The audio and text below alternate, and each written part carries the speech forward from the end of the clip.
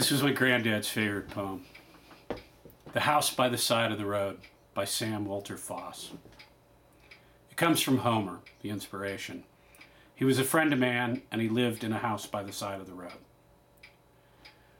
There are hermit souls that live withdrawn in a place of their self-content.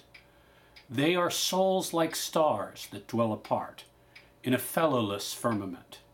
There are pioneering souls that blaze their paths where highways never ran.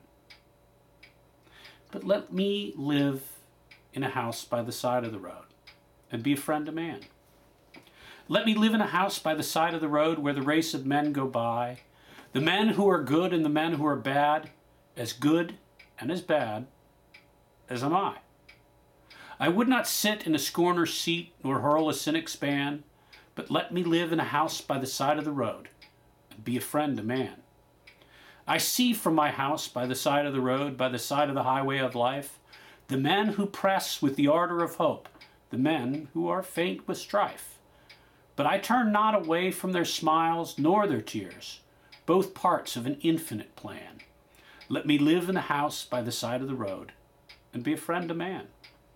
I know there are brook-gladdening meadows ahead and mountains of wearisome height. That road passes on through the long afternoon and stretches away to the night. But still I rejoice when the travelers rejoice and weep when the strangers that moan, nor live in my house by the side of the road like a man who dwells alone. Let me live in my house by the side of the road.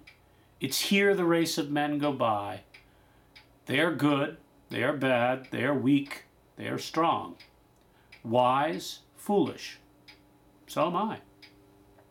Then why should I sit in a scorner's seat or hurl a cynic's ban? Let me live in the house by the side of the road and be a friend to man.